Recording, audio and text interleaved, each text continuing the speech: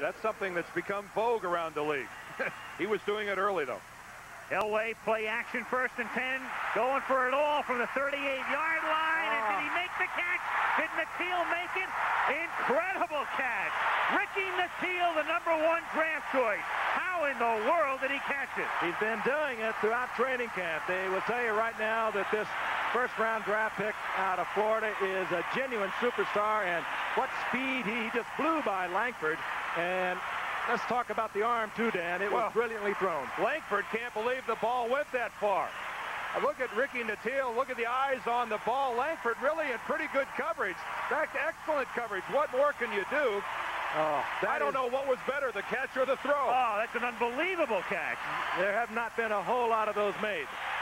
That was absolutely beyond belief.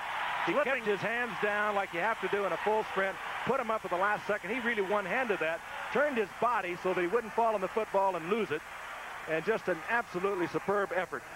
Well, I'm going to have to do a little counting. How far did that ball go in the air? Now, I'm not a math major. I'm going to have to start doing a little calculation, but that 55 or 60, but flat-footed, too.